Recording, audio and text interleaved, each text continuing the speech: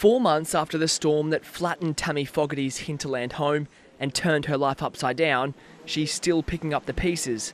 This has been our home for 30 years and not being here is the hardest thing at all to deal with. Her insurance is covering temporary accommodation while engineers decide whether the house can be salvaged. But as time goes on, people forget. They just get on with their lives while we're still dealing with the aftermath, and it's going to be a long time before we're back to normal again. Queensland is grappling with a $2.2 billion damage bill from last summer's disastrous storms. Across the southeast, more than 1,000 homes were affected, and the Queensland Reconstruction Authority is monitoring repairs. We're always conscious of anyone that slips through the cracks, and this is where the community plays such an important role. For some, the rebuild has just begun. We might be out of our home for 6 to 8 weeks, who knows? The neighbours here, they're out of their home, full stop.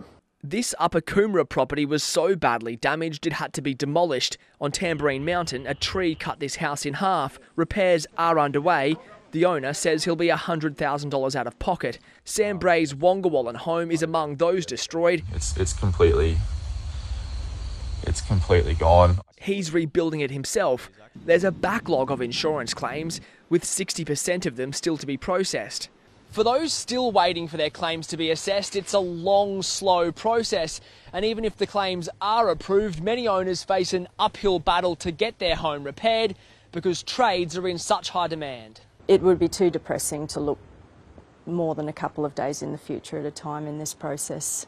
Mackenzie Colohan, ABC News, Gold Coast.